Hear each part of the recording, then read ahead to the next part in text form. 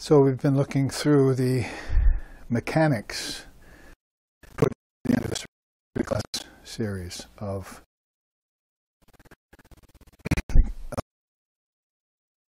Zen Buddhism, and out with basically these and graduated into qualities and attributes, especially in Advaita Vedanta, because they're big on that. The attainment is important, and it's more pronounced than in Zen. In Zen, attainment says, oh, don't talk about that. Don't celebrate it. Just have the experience of it and move on towards satori, towards that enlightenment experience. So there's a different nature in these. That's why we don't really want to put words in Sri Ramakrishna Paramahamsa's mouth and say that all religions are the same. People have told that to me. Oh, you're a follower, or disciple, or initiated devotee of Sri Ramakrishna Paramahamsa. He's the one that said all religions are the same. And so I heard that once, and I said, I don't think I'm going to accept that anymore. If someone says that to me again, I'm going to have to tell them how all the religions are so much different. And the methods are different too, but the essence is the same. And that's can only be verified by a person who has actually reached the essence.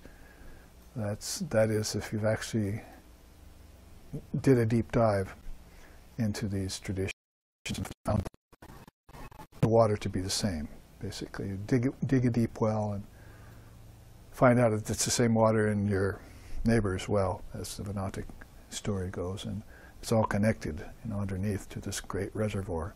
And everyone thinks their own well has the best water. Their own watch keeps the right time. There are stories like that Sri Ramakrishna told about that kind of naivete in religion and philosophy. So as we move on in this way, then taking apart the mechanics of a thing, it reminds me that I was talking to my car mechanic the other day, and we were talking about this particular class series that we're doing right now with the Zen ox herding and the Advaitic lion taming, and how so many correlations are there, and really finding the source back to Mother India again, through, in Zen's case, 52 generations back, coming through various countries. Buddhism being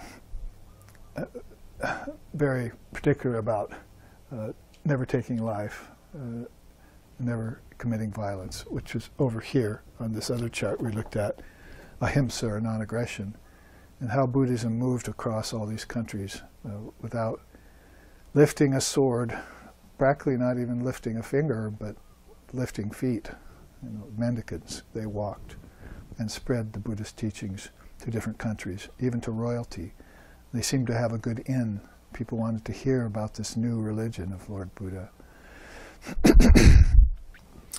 And so in that vein, we're putting our last half on this six-class series, because I was telling my mechanic, he said, well, what should I watch of that? And he said, can I watch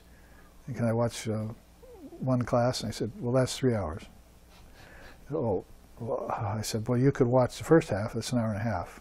And so he was going, how many times do you do this? How many classes did you give? Well, 3, so that's 6, basically, 6 halves. So he was trying to figure out which he would watch and so forth. So that's the mechanics of how we do it in SRV. We just sit and explain the Dharma and talk about the Dharma, question the Dharma, meditate on the Dharma, contemplate the Dharma, live in the Dharma, realize the Dharma, mature it, metabolize it into a higher Dharma, like Jnanam, Atma Jnanam, like we looked at Brahma Jnanam at the last chart. So we did a big injection of lion taming there to balance out the ox herding, which I've been concentrating on more the first 2 classes. But let's go back now to Buddhism and look at it in terms of mechanics, dynamics, closer to a method, because if you've lost your ox, or if you're still a kitty looking in a mirror and not seeing a lion, then there probably is something responsible for that. And in Vedanta and in Zen, I would say equally, you're not going to blame God. Probably won't even hear God talked about in Zen. And in Advaita too, they're getting more away from the personal God. I was writing about that God blog yesterday, which you'll see on Monday if you look, and it's about how Sri Ramakrishna said, the ocean is blue from a distance, but if you go up close to it and take a handful, you'll see that it's really clear. See? So a lot of teachings around that. Basically, I named the God blog I was writing about it Up Close and Impersonal. Up close and impersonal. So you get close to Brahman, you see what it really is. It's not blue at all. It's not Vishnu. Vishnu is God with form. It's Brahman, formless, colorless, absolute, boundless. Vishnu has come out of it. Yo Brahmanan vidadati purvam, yo vai vedamscha prahino hi tashmai. Beautiful slokas in there about this one nameless, formless being out of which the Trinity came at the beginning of a cosmic age. And then conducted that age and went into 3 more ages similar to it, but longer, to complete the whole circuit of a Mahayuga, a great cycle of time. And Brahman was standing there formless the whole time as the backdrop behind it. So if you want to get up close and personal, you go to Vishnu. But if you want to get up close and impersonal, you'll have to go to the ocean, take a hand of it, and see what color it truly is, what its true nature. And not many people get the opportunity to do that in a lifetime. If you're talking about Satori, or if you're talking about Nirikalpa, or if you're talking about, in yoga, asampragyata, then very few people have those experiences in any given lifetime. Not that we hear of, certainly. Maybe they're hidden yogis and so forth. But even the avatars and the avatars' disciples, called Ishvara Kotis, not very many of them have that form of samadhi either. That's how rare it is. So it throws it back to us that we need to have a method. And I think it's even more important. I ended the first half of this class by saying that method is really important. I'm speaking to the American people. I might as well be speaking to the people of the Kali Yuga, because they need to get back on the straight and narrow with methods. For instance, Zen sickness, a lot of them is lacking in method. It's brought upon this Zen sickness.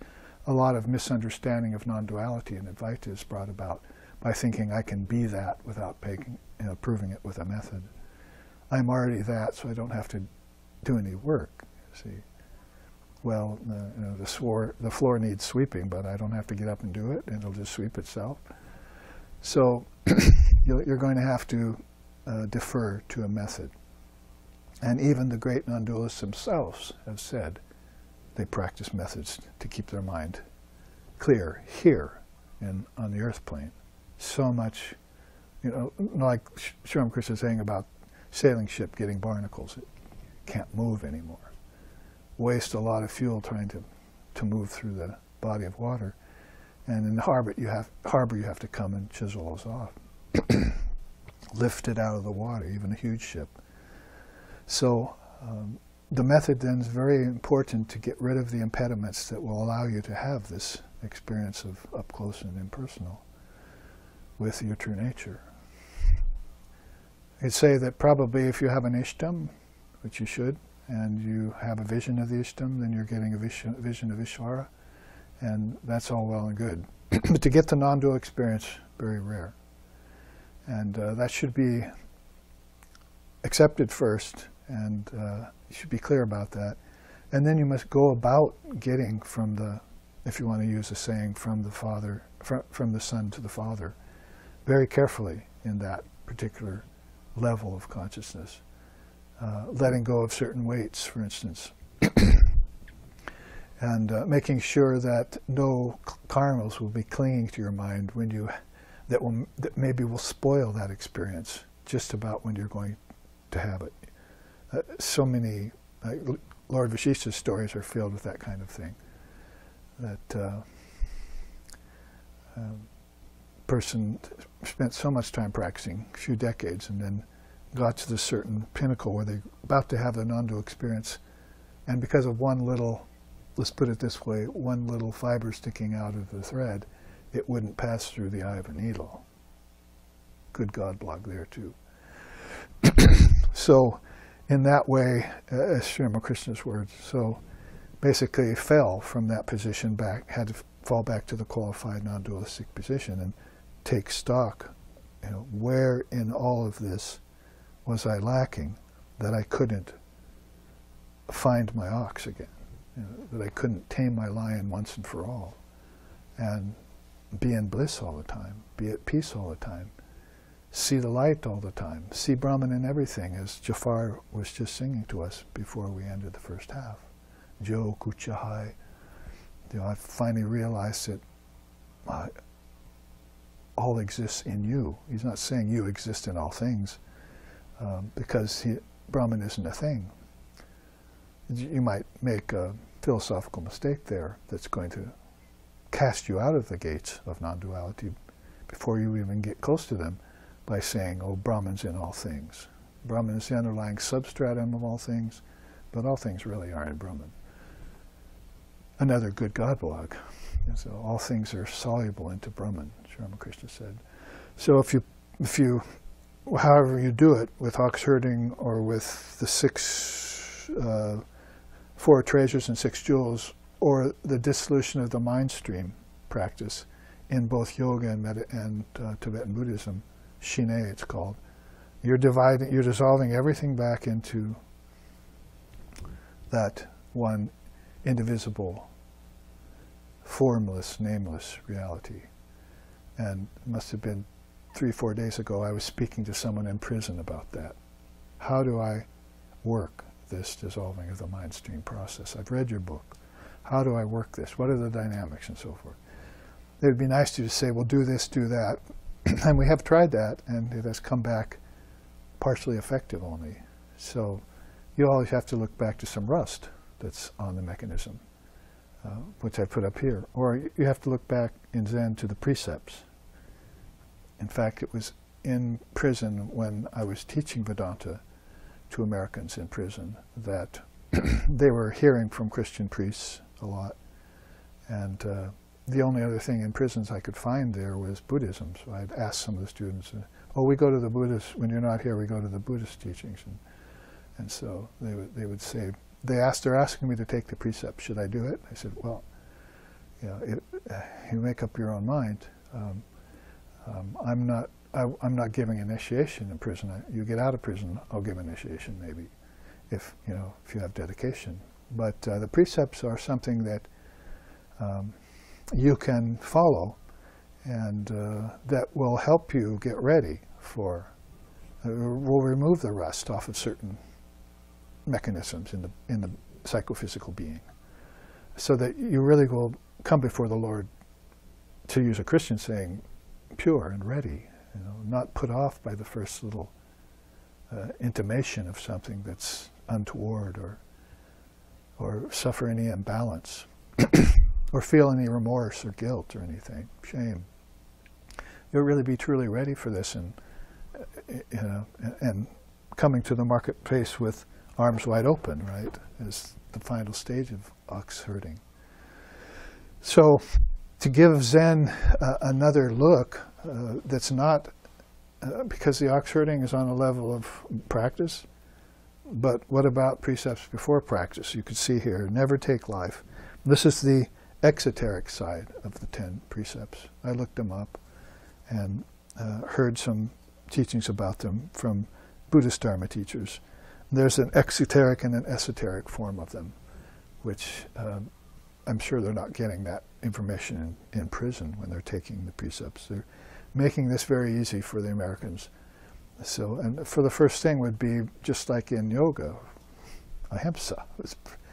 I mean, you could put satyam first if you want, but quite often they say, make sure you get this non-violence down. You don't harm anything in thought, word, and deed.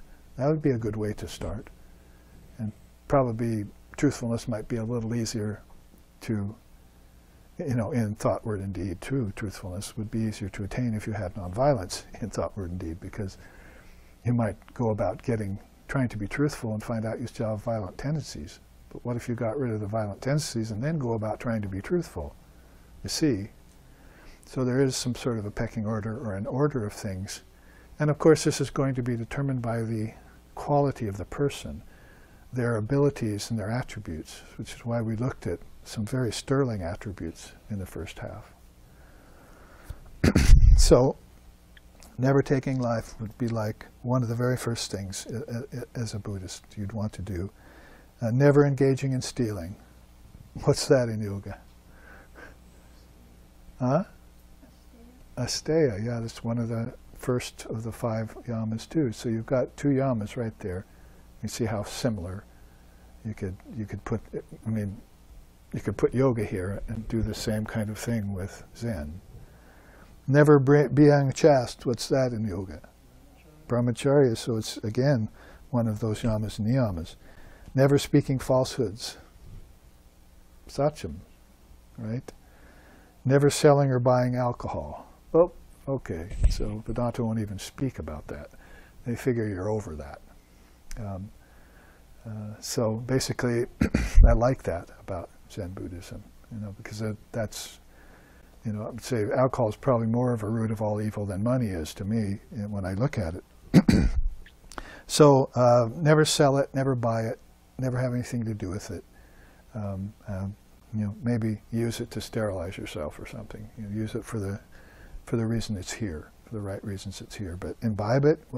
Why would you ever do that? What to speak of finding your wife or husband in a bar or something, and getting married and having children, and everything that happens afterward, influenced by this intoxicant. So that's very important in Buddhism at the exoteric level. Never recounting the misdeeds of others. Basically, that's non-fault finding in our tradition. Never praising oneself and deprecating others. I remember how Holy Mother put that, never find fault with others. Learn to look into your own faults. It's one of the last things she said when she was embodied, was that. Never find fault with other beings. Instead, learn to look into your own faults. Never being selfish with time and money. In Buddhism, they have that pretty well together, called dhanam. So everyone's going to make sure that they contribute every day or every event. Whatever happens, they're going to give something. And time and money are equally important there. To volunteer one and to support the Dharma with the other. Never engaging in violence and aggression. Very much like never engaging, never taking life, but taking life would be an extreme form of that, of course. So there were even some Buddhist monks, Tibetan Buddhist monks, that wanted to join in the fight against China, Red China, when Tibetan was taken over. And the Dalai Lama said, no, don't do that. You've given up the world. Why are you doing that? So if they hadn't have been monks, then they could have had some reason to enter into resistance of some kind. Of course, Tibet didn't have an army with a lot of power in it, so even on a practical level, it might have been wise not to anger the serpent any more than it was. And so the point then, of course, well taken on either level. And then never slandering the 3 great ones. You see that. So basically, the Buddhas, the 3 bodies of the Buddha, 3 bodies of the Buddha, the teachings, the Buddha himself, and the Sambhogakaya, they call it. So basically, those 10 are easy to listen to because they're might say the ethics and morals of Buddhism, but they do go deeper than face value. Let's put it that way. if you look at the esoteric form, and remember we're speaking about this in terms of making sure that your mind's senses are pure, before you get into a practice of a method, because one of the reasons for bringing this up is that people jump to a practice and a method without a teacher, without the scriptures, and without doing these purificatory exercises. So what else do you expect that you're not going to get success? Or your success is going to come back mixed results. A jumble of undigested spiritual moods, as we said earlier. So whether it's in philosophy, study of it, or whether it's in the practice of religion, or whether it's in your own individual practice called sadhana, you want to make sure that before you approach these depths of Vedanta or Zen, that you don't have any Zen sickness on one hand, and that you have some very powerful practices, preliminary practices you've done that's gotten rid of the rust of these mechanisms. You want to be able to move amongst these practices and carry them off, which is why, as Holy Mother and others said, all these things that you want to do them young, because when you get old it's going to be very hard to do them. The prana's not flowing, your body's getting older. All these things that you want to attain, whether it be anything from pilgrimage to study of scripture and so forth, do these while you're young, while you have the energy, and get your preliminary practices and your key to enlightenment in your hand before you enter the depths. So next weekend there will be no class here. It might be good to say that now, because we'll be in seminar, and that seminar is got a chart in it that's called Practice at the Depths is the name of it. Practice at the Depths. Some of us have been going at it long enough, 20, 30, 40, 50 years of practice, that we feel like our mechanisms are ready to receive an injection of Brahmagyanam, as my teacher used to say. So poor Swami Sheshanandaji Maharaj there in Portland with the people coming at that time, I want to give the West an injection of Brahmagyan. But a little later saying, I'm speaking to the American people. So maybe he had a little bit of a new look at the readiness of the American people before he could give them an injection. Or maybe an injection might not be so good for them yet until they're prepared for it. In other words, they had a strong mental and philosophical immune system. They were non-emotional. They wouldn't react to things. They wouldn't be arrogant about somebody telling them to change the way they think. There's all these things that are in the Americans who think they know everything, you see, and probably Westerners in general, maybe people nowadays in general. So they're not going to have Guru Bhakti, you see, and listen closely and follow the tradition. It was one of his mantras. Follow the tradition, he would say. And so they're going to have to neutralize these tendencies, see. And some of them are mentioned there, but others are coming too. So maintain the Dharma. I think we were mentioning Hanuman and Tejavirya, the great strength. Mahavir, he was called, in fact, one of his names. So I think Ram was talking to him once, or to one of them. He said, make sure that you always be a supporter of the Dharma. Never be a detractor to the Dharma. So always support the Dharma in all ways, to all people. That means not just your children and your neighbors and so forth, but the entire human race, as we were talking about. If you want Samadarshitvam, or if you want Samasta Chitta, as we were talking about these great attributes, if you want to be a Swami Vivekananda, if you want to be perfect as thy Father in heaven is perfect, then these is the ways in which you affect this for yourself and for others. Maintain the Dharma at all times. And of course, I just mentioned 5 or 6 things you want to do with it here at Shruti, smriti, remember it, anubhav, get some experience of it, spread it. On the 9 limbs of bhakti of Sri Ram, the second one is spread the teachings to people. You don't have to be a great acharya or a teacher to do that. You just understand them and share them. Sharing the teachings. Second limb of bhakti in the Ramayana.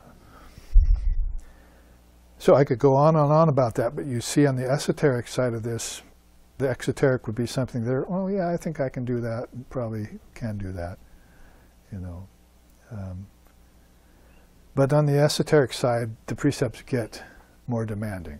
And number 2 is never failing to seek enlightenment. How about that? You know, have you fallen down in your seeking of enlightenment lately? Have you ever? Have you felt like you wanted to give up? Have you felt like you wanted to turn your back on Guru, Dharma, and Sangha? Because many have. They've betrayed it and betrayed themselves mainly as they do that. Or even when you're feeling down and out, that's instead of up and in, you're feeling down and out.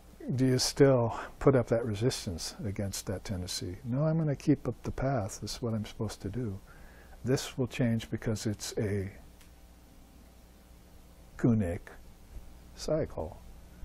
I see people in gunic cycles all the time as a Dharma instructor. And that's one first thing I tell them right away, whether they accept it or not or believe it or not. Yeah, I've told you, wait that one out. See how you feel next week. And in the meantime here, do some more practices that will change the nature. Some things that can be changed for the better. The weight of lead might not be one of them, but there are many things that you can change for the better. That's a real powerful alchemy that happens in the mind. And then you've got Vivekananda's good, better, best. So you say, start out with good, and get rid of the negative, start out with good, then get better, and then have the best. Put it in simple sayings like that. Labor is love. Work is worship. He had all sorts of these, learned the English language just like that. Of course, in India that's not that hard, but didn't have a heavy accent. People could understand him. His English was great. No heavy accent accompanying it, and so he would just come and speak to people and raise them up. Everyone who ever heard him speak said they were all of a sudden on the ceiling, as it were. And as soon as he stopped speaking, he came crashing down to the first floor again, or maybe the basement. But that's Brahmatages, and this light by which you can lift people up. But they have to be willing to be in the company of a soul like that and let down their defenses and drink from the mountain stream, as Buddhism would say. Take a big draught of that pure water. Why give people dirty ditch water to drink when the stream of Dharma is flowing right by? He was talking about irreligion and what people were getting fed when he came here with a fallen Christianity at the times and a missing Judaism and so forth. And it happened in his country too, a completely desecrated Hinduism that he wept about, you see, because India was the motherland of these great teachings, the Dharma. That's where these religions came from. Didn't like to see that. So, never fail to seek enlightenment. Keep that as your highest goal. You can have a penultimate goal. Another good God block. It's holding two ideals at once. A man reaches out for a rose, Sri Ramakrishna said, picks it, but on the way pricks his flesh painfully. Pulls the rose back, drop of blood there. Person next to him says, "Oh, that must hurt." "It's nothing," he says. "It's nothing." How do you explain that? What kind of meaning can you give to that? He meant holding two ideals is difficult. You'll have some pain and suffering doing it, but it's nothing. It's what you need to do. You have to have a goal, and you have to have a supreme goal. You have to have a penultimate stage that you want to reach for, and then you have to move on towards enlightenment. And nothing should be able to stop you in your course. That's why you're here. Sri Ramakrishna just put it that flatly, you see. You've come here to realize your true nature. There's no other reason for you being here. Well, if you ask him deeper, he could probably give you 20 other reasons that you've come here. But none of them are going to be effective or successful without this one before the zeros.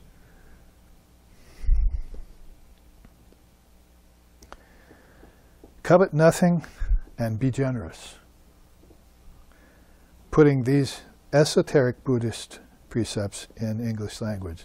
Not that hard to do, really.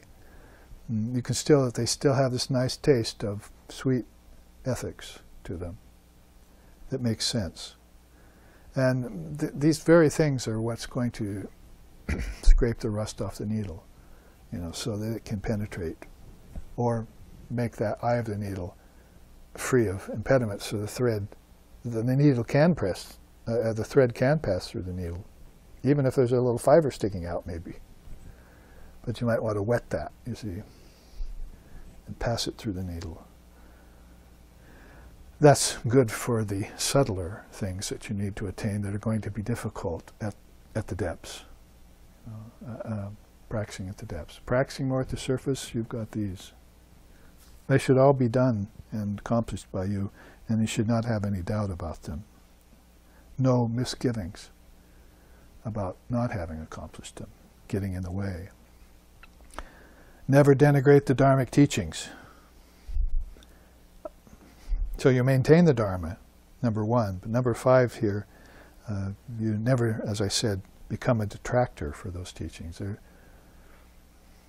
you're talking about beings in the Kali Yuga at this level of existence, at this stage of their awareness, at this echelon of their consciousness, Dharma is going to be the most important thing. Nothing can solve problems like the Dharma. Nothing in the world. Because truth isn't going to do it for most people yet. I can compare truth to the most corrosive substance in the 3 worlds. It will burn through everything. Soft things right away, hard things take longer. So those soft things are these Dharma teachings that will burn through everything right away to reveal this truth to you so that you can climb the highest peak like the Buddha did. The great swan that passed on to the highest peak and then still looking for another higher peak. Of course, that's not going to be very possible if you have that old nemesis called attachment. So always remaining unattached. If you want detachment, Tyaga back here, when it becomes more mature, that Vivekananda liked that renunciation. That crown of thorns, if you want to put it on Sri Ramakrishna's head, that's renunciation. His renunciation was most natural, Mahasharada said. Most natural. We've never seen anyone with that kind of spontaneous natural renunciation. It's just like none of this. And he didn't have to practice not this, not this. He just looked at things and saw, though they weren't worthy of any ownership. Not even his ego was there to own anything. Who are you? They ask him. I don't know. I keep looking for a me, but I can't find one. So he'd looked inside to his very pure nature and couldn't find a separate self. You have to imagine what that's like, the homogeneous nature where all is Brahman, like Jafar was just singing to us. Having had arrived there, natural non-attachment. Keep free of false views. Anyone know what that is in yoga? Or you could just say false views. Bhranti darshana, yeah. Bhranti means deluded and darshana means seeing. So you want to make sure that you keep free of false views. In yoga, it's specifically allocated to philosophy, philosophical views. For instance, my watch keeps the only right time. That's a wrong view. My religion is the only right religion. It's a wrong view. And it's going to cause nothing but aggression, which you wanted to avoid back here at the very beginning, and war between brothers and sisters of different nations. It always has done that, and it always will. So the clear view would be what Jafar was just singing to us. Kaaba, church, temple. You cause all beings to enter in there and bow down. Whether it be in Muslim prayer, or bow before the crucifix, or bow before the Om sign even, meditate there, whatever you're doing inside there, that one being is at the foundation of it all. It's what I chanted at the beginning of this class. You must see and perceive that one as the ultimate cause of the relationship between matter and consciousness. There's a go-between there. Shaktiman. She'll put them together. And then when it's time to transcend them, she'll take them apart for you too. She'll give you name and form, then she'll strip it away. That's her role in it all. She's the dynamic power of Brahman. So back to Shakti Vandana. Have that devotion to her and faith in her doing that perfectly. Why do you have to get in and muck it up? See, have deep faith in her that she's got the highest. That's why you took refuge in her. Or at least I hope you did, right? Right? You did, all of you? Yes, everyone here in this room all did. I know I did, because on Durga Puja one day, at Swami Shishanandaji Maharaj's ashram, he came out with parchment and a gold pen. It's the only time I ever saw him do that. I don't know if when I wasn't there sometime it happened again, but it was on Durga Puja. So he made us all sign our name in gold inks under on that parchment on Durga Puja. I take refuge in Sri Durga. See, sign, okay, sign. That was so beautiful. I verily ran for that pen. Give me that. No, I haven't. I almost caused violence to get it. No. So you really wanted to sign that document of ownership. There's songs about that in India. You know that it's happened in India, so because there are songs about it.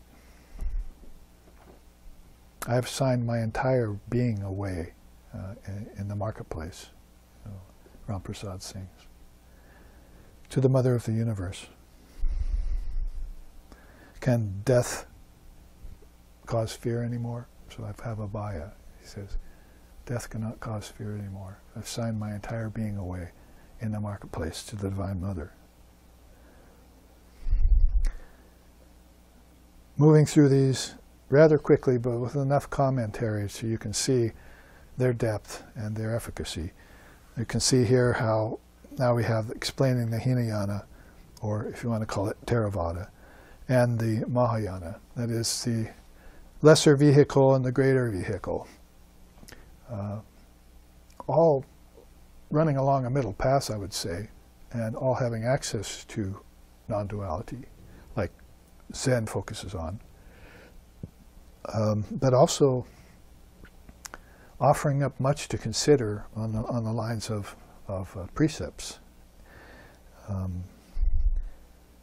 Because calling the Hinayana a lesser vehicle only means that it had less people. It didn't mean that it was less potent. That's Lord Buddha's teachings and the Arhats right there. How can you say that about them? And they were the foundation for everything that came after. Of course they were. So lesser means, oh, sorry, you have to be a monk to join us. So they changed that, you see, because Buddhism was about to actually, they say, go away, die away.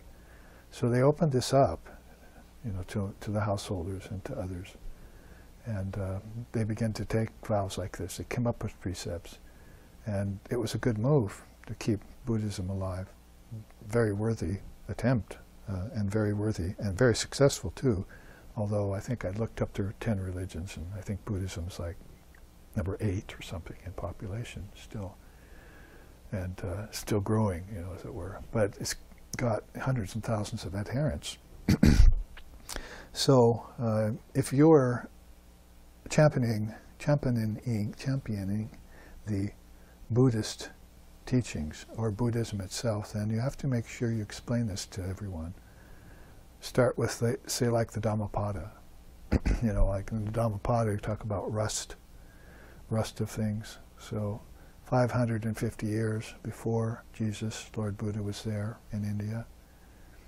And so at one time he said something that, rust is the great risk of the watchman, who's guarding the city gates. So his lack of vigil is the rust in him. Falls asleep that night and the armies come. And then he said, it's lack of recitation of scriptures is the rust of monasteries. So in the monastery, like with Shankara, and with the Ramakrishna order, when the Swamis took me in and showed me how they did their daily practices, they would start with a few hours early in the morning of scripture study. That's how important it was.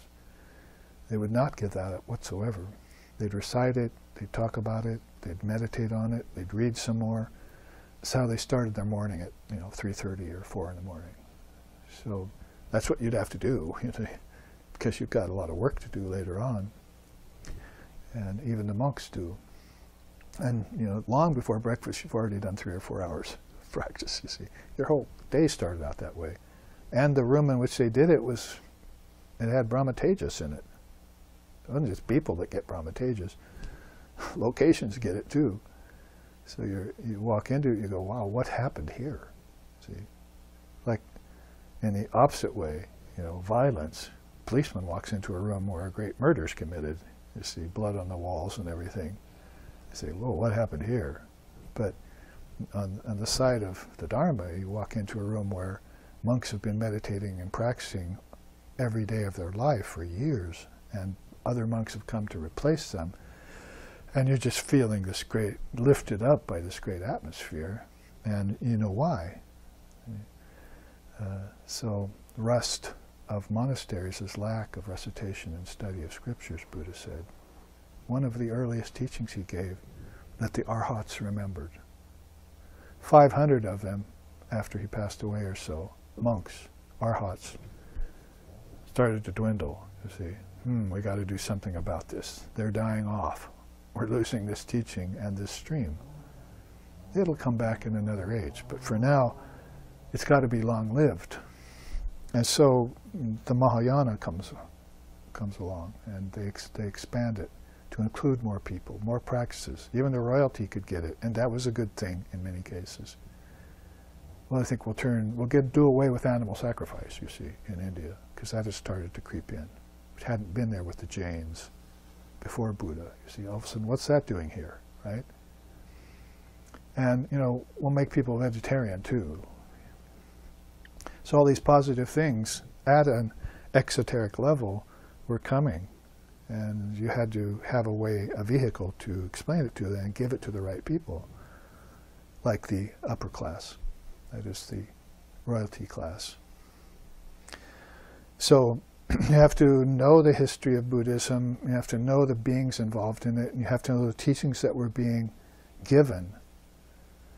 Because he continued on in the Dhammapada to say, oh, the rust of households, what's that? Lack of sadhana, lack of spiritual self-effort. You see that all around the West. You go stay overnight with someone, anyone. You get up in the morning. Are you going to do your 3 hours of scripture study? What? I'm going to stuff food down my mouth and rush to work. If I'm lucky, I'll get food. And I'm not going to bless it. I'll get some coffee and a donut at work beforehand. Well, where's your spiritual practice? Aren't you feeling rusty? And isn't it coming out in your life later that that rust is beginning to accumulate, corrode everything? The corrosion of human consciousness. You want to keep the mechanism running smooth. It's the other God blog you'll see next week.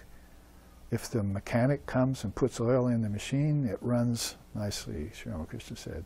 If not, it seizes up and shuts down, destroys the mechanism. So, you're the mechanism. The mechanic is karma yoga in you.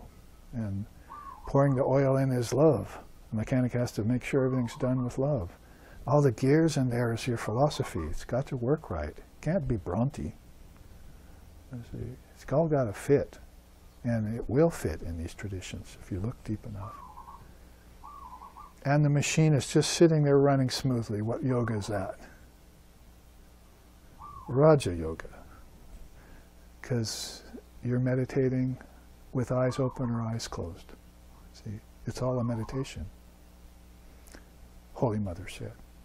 So that's how a simple sentence out of Sri Ramakrishna's mouth can be interpreted, and also can be interpreted not only in the way of how things should be, but how things have unfortunately become. And we'll look at that before the end of the class. These 4 yogas are here, and some of the teachings that have to go along with keeping the rust away, keeping the corrosion off of us, and how to do that. Some beings are just like those monks, they're just into it. That's what they do every day. That's their vow. Those vows, all these vows are based in their vow, you see. They're not having to practice these anymore. These are in them when they start to take their vow of renouncing the world. See? They're ready for that. They're not going to give up enlightenment.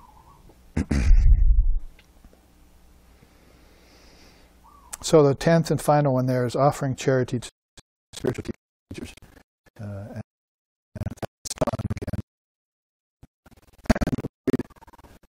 we saw that in the quote. You give money to the poor and to those 3 or 4 ways. That's a good God blog, actually. 3 or 4 ways in which people use their money. Let's see, Sri Ramakrishna talked about lose their money. I'm sorry. Use their money would be hopefully a dharmic thing, but basically it's to doctors because they overeat and eat poor food, so their money goes to doctors, and lawyers because they commit evil deeds and they get sued and have to get a lawyer involved. So that, and the 3rd way is to quote evil children, because you've got in the worldly people they don't have children that are anything but worldly like them. They're raised in worldliness. What did you expect? Apple doesn't fall far from the tree, right? So these ways in which people spend their money who are adharmic, a nice word to go against the dharmic, see, adharmic, that has to be better given to help people. We were talking about that at satsang yesterday, if you remember, how to help people with what you earn, and dharmically what you earn.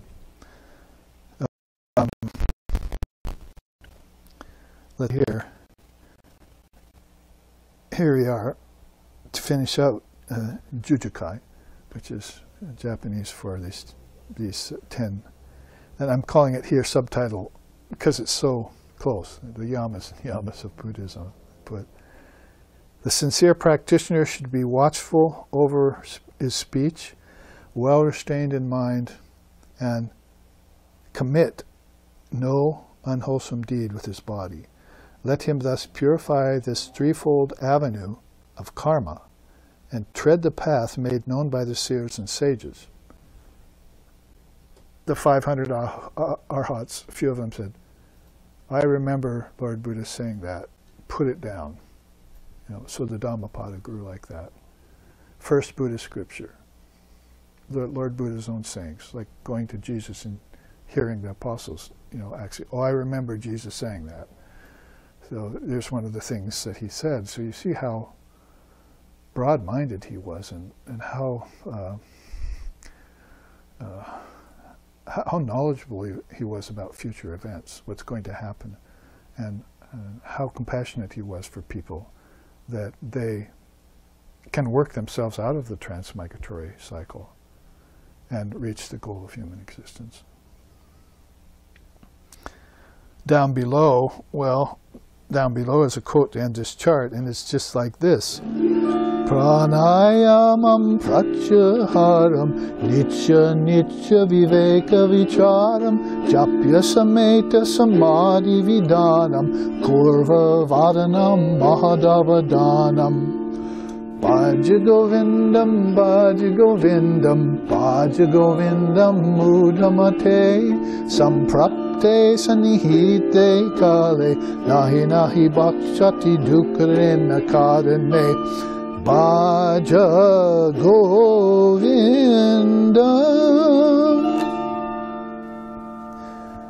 That's the Sanskrit by Shankara, which says, engaging in spiritual practice prior to initiation and implementation of advised preliminary disciplines results in failure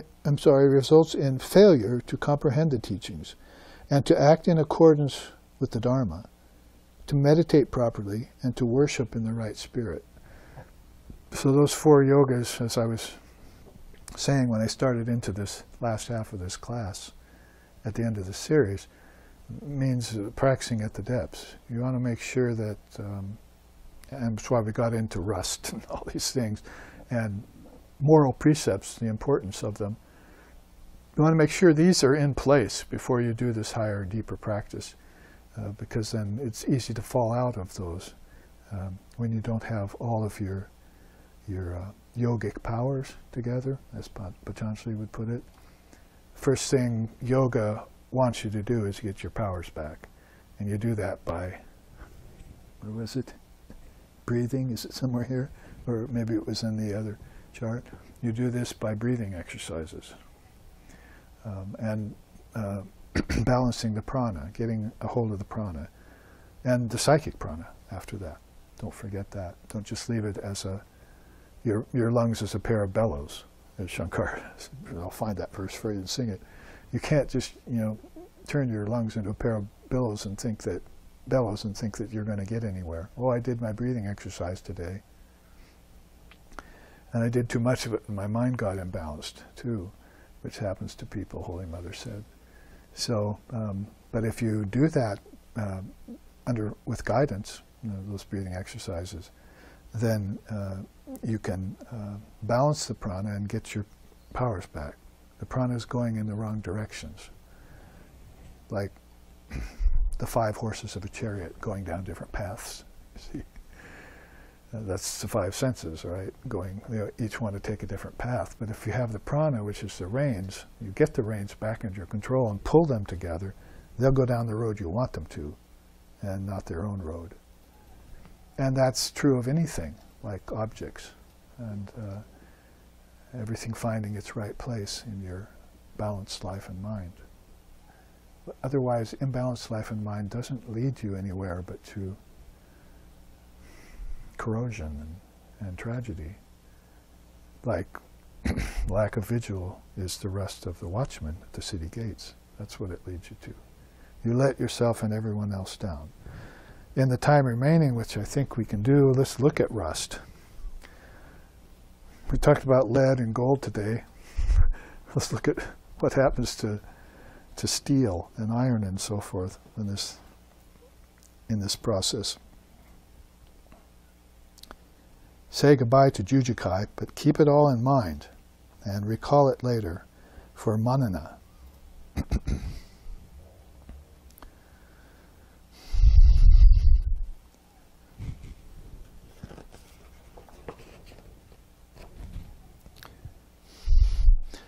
The corrosion of human consciousness was a chart I put together thinking about all of these things. And about 15 minutes or so left, we can conclude this and connect it to ox herding and lion taming. Since Lord Buddha was obviously aware of rest because he had some of those great sayings in the Dhammapada,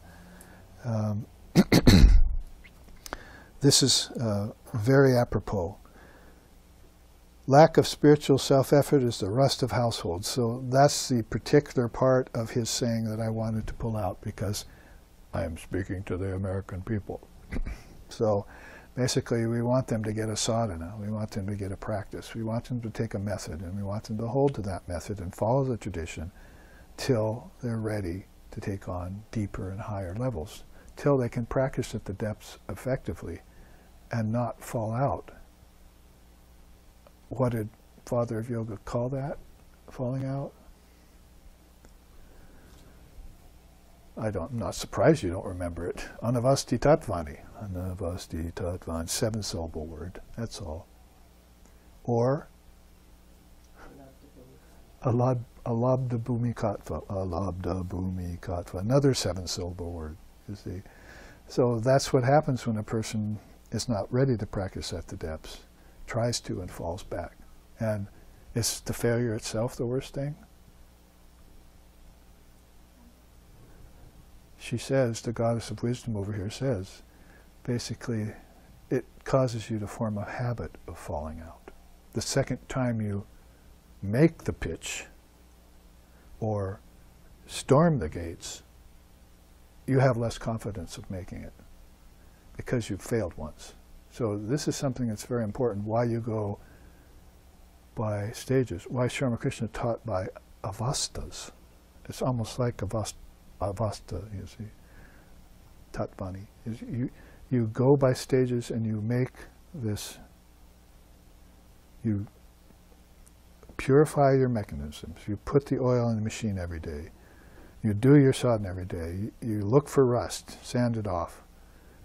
Tears of devotion, get rid of the rust on the needles, Sri Ramakrishna said. All of these things you do day to day to day to day with patience and perseverance until finally you see the light at the end of the tunnel. That is, Maya is beginning to abandon you. See, I'm not having any fun with this guy. See, I think I'll go away. Come to find I was never real in the first place. Shoot, what do I do? So in this way you have this analogy I came up with. Actually, I didn't really come up with it. One of my students has a construction site, a worker, a boss of a construction site. So he told me one day that he was, it was in Portland, so very rainy there, and in the winter, so they have a construction site going and this big rain comes along. So they abandon the construction site. So you usually cover things, right? But I think some bucket of new nails wind blew off the tarp or something. So he came back after this rainy period and this bucket of nails had turned rusty, and some of them had begun to turn into, how to say it, just, rusted pieces of iron, like many nails rusted together. See? So I say it here, like nails left out in the rain in a bucket on a deserted construction site, gradually fusing with one another into lumps of rusty iron. Similarly, the neglected and untrained mind forms complexes of residual karma called samskaras that impede spiritual progress and dictate the unhealthy condition of future births in ignorance. That's a long sentence, I know, sorry. So basically it's much like lifting the ship up, to get rid of the barnacles. That's amazing, these cranes that can lift these huge tankers out of the water. And, it's going to take a lot of effort to get rid of the barnacles that have accumulated. But that's why you want to stay on top of it, the rest of households, the rest of monasteries, or the rest of the city, the watchman at the city. So how this goes on then is I put in the 4 corners the 4 yogas. So if you want to look at it from Raja Yoga, and we have just the time to do this, there you see it. Neglect of recitation and memorization of scripture. If you're practicing the meditation yoga, you want scriptures, and a Zen sickness would be without scriptures. I'd say practicing meditation without knowledge of scriptures is a kind of Zen sickness. because it's certainly that way in Vedanta. Yes, you're meditating, well, what are you reading? Would be the first question from a Swami or a guru in that tradition. Well, I'm not reading, I'm just meditating. Well, then you only have one avenue, and your meditations are being tested by the scripture. How do you get love? Shruti, and Anubhava. Vivekananda said, Shruti is hearing the scriptures, reading the scriptures. Smriti, remembering them. And Anubhava, oh, I'm getting experience now from them. Well, what made you forget that and just meditate? You meditate daily. Well, there's the other side of the coin. I got into my book and I didn't meditate today. See? I mean, Holy Mother said that too. She said, you know, if you try and meditate one day and it's just not possible, you cannot convince your mind to get into a meditative mood, don't leave your seat for that hour that you've dedicated to practice, but get a good scripture and read it, and then meditate. See? Pick up the Gita, take a sloka, memorize it. That's Shruti. That's Smriti. See, be flexible. You don't have to be carved in stone and immovable. It's your practice, and it should be flexible. Failure to teach your children how to meditate. I just chose 3 rusty nails here that are some of my favorite in the Raja Yoga. I mean, this could save them so much angst that you went through. People are talking about this all the time. I don't want my children to live the same poor life I did. Oh my God, give me a break. If you don't want them to, and you wouldn't have had to either, if you had have practiced the yogas, if you had have had a daily sadhana that kept the rust away, you would have never experienced any of this. You'd be a luminary right now. Like Swami Sheshananda, bless him with peace, used to say, you know, he said this at a Katha Upanishad class once in front of us. He said, all of you men, if you spent half as much time reading the scriptures as you do trying to please your wives, you'd be illumined right now. It's pin drop silence, you know, but it's true. Sri Ramakrishna used to say that. Oh, you know, they stand up and sit down when their wives come in the room. See? But are they sitting down to meditate? Or are they standing up to serve others?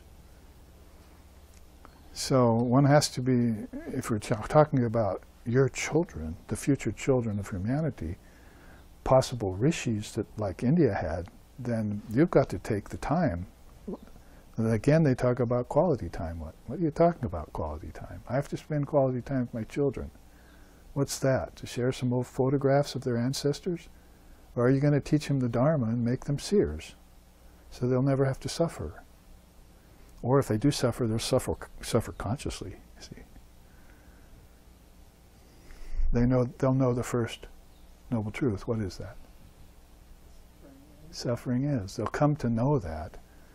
And if they just know that much in this lifetime, then their future lifetimes will be better. There'll be that much less rust on every nail that they pick up. Over here in Jnana Yoga, taking the 2 most powerful yogas first, as far as content at least, there you see carelessness in implementing spiritual discrimination. A jumble of half-digested spiritual moods. You have to make sure that your discrimination runs the whole gamut of your life, and work would be where it's missing. See? Probably work and attending upon your guru is where discrimination is missing as much. People come to me, wow, you're a great master. What are you talking about? But then they're gone a couple months later. If I was a great master, why aren't you still with me? See, whether it's true or not, it's not the point to me. It's why you left the path 2 months later. I never caught a scent of you again, Vivekananda said. You'll never catch a whiff of them again. I mean, is that the courage of your convictions? So, ignoring the need to contemplate the wisdom of the seers. This is good at the end here. I'm giving you some Zen scolding, you see. All of you are listening. so that we get serious about this, about practice, about rust, if you want to put it that way. So ignoring the need to contemplate the wisdom of the seers. It's really back to where do I find the seers' best teachings? In the scriptures. Which scriptures? The revealed scriptures. What's a revealed scripture? That's what you need to discriminate. That's what you need your discrimination for, is to find out which of them are just talking about who owned what tent peg in what generation and where it came from and pages on it, or what's my relationship to God, both as two and as one. What's my identity with the Lord and what's my relationship to God with form? There's what you need to know. Put that down as one of your precepts. And finally then, forgetting to spread the precious Dharma in the world. We saw that as one of two of the precepts of this, right? You share those teachings. You never denigrate it, of course. Down to Bhakti Yoga, as we have just 5 minutes, allowing worldly talk to replace talk of God. It's very rare to go out in your backyard and see your neighbor over the fence and you start talking. And the first words aren't going to be, don't you just love God? Isn't he, she just the best? Who's your ideal? And what's your practice? See, how does that make you a better person? I mean, where's that conversation going on? Well, it's not amongst people who are mammon lovers, who are materialists. It's not the last thing in their mind. So, where is that dharmic neighbor, or that dharmic neighborhood? I might have to go to sadhu satsanga for that. I might have to go to a monastery for that. And hopefully they're not rusty. They'll have their scriptures ready to relate to you, like the Ramakrishna order does. Books of them, all wonderful. And also becoming complacent about reading out the Bhakti Sutras to family and children. So Bhakti has its own set of scriptures, like Narada's Bhakti Sutras and so forth. Those are what you have to make sure, because they're not so difficult to understand, those are what you have to give to your children, mouth to mouth, mind to mind, in a transmission. That's quality time. Even 5 minutes of that far outstrips any other kind of time you can spend with them outdoors or on a trip or on a vacation.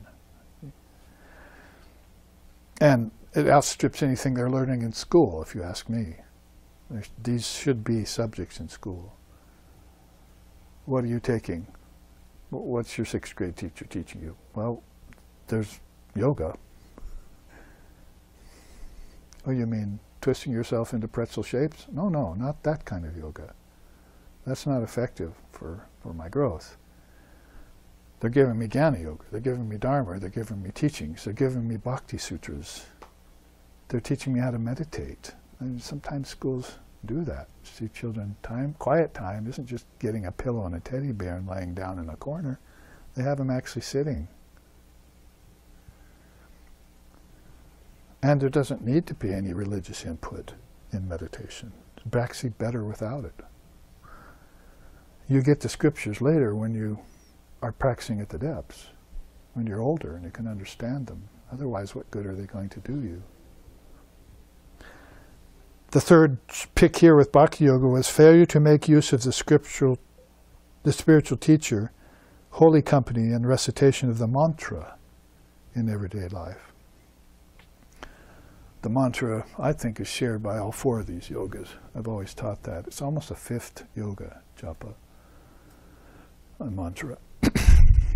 But just like the word connects with all 4 of these, so does the mantra. So in Bhakti, that would, in Jnanam, that would be let's purify the mind, right, with recitation of the mantra. But in Bhakti, it would be let's increase our devotion to the Lord. That will make me cry tears. That will dissolve the rust off of the needle of my mind, so that it can penetrate again. As it's blunt, you see, it's not going through the material. of Maya. Actually, I'd gotten into that as karma yoga, isn't it? So, leaving work undone, incomplete, or abandoned due to spiritual practice is a rust, kind of rust in karma yoga. I don't think I'll do that, that work. I started out, but I'm going to give it up. Why? Because it got too hard. Press on a little more. Pierce through it. Prove to yourself that you can master that.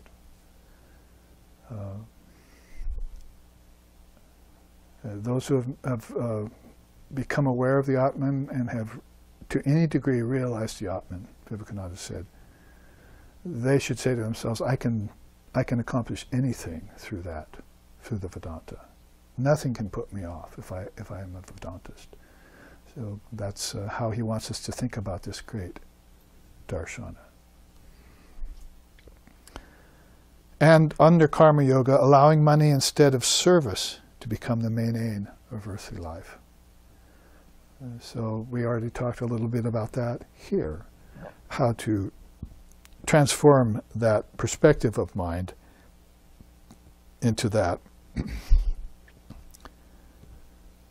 So something about the corrosion of human consciousness and in Atmic lion taming that you might want to seek as far as method. And as far as the 10 stages of ox herding, you might want to put these in place, make sure they're all there before you go looking for that ox you thought you forgot or you thought you lost. And might come back all the quicker to you, all sweet and deep. And we will post these classes then for you to review, those of you who want to go back and savor some of the Dharma in them. And then we will, next week, as I said, go on seminar, which actually is titled, at least subtitled like, Practicing at the Depths, one of my charts, and how Vedantic tools work, how they work at a deep level. Not just that I hear them in a book, I try and practice them. Well, I didn't quite work for 5 years. Let's see why. And let's make them effective, because they are. They have been for millennia and for hundreds and thousands of people. Here we'll end with the chant. Om Bhadram Karnibhihi Sriniyama Devaha Bhadram Pashyema Akshabirya Jatraha Sirai Rangayish Tushtubasas Tanavir Vyashema Devahitam Yadayahu. May we see with these eyes what is good and spiritual, and hear with these ears what is noble and uplifting. And may we, while worshipping the Lord and Mother of the universe, with healthy minds and bodies, live a life which is beneficial to ourselves and to all other beings. Om peace, peace, peace. May peace be unto us, may peace be unto all. Om Hari Om, Hari Om, Hari Om Tat Sat.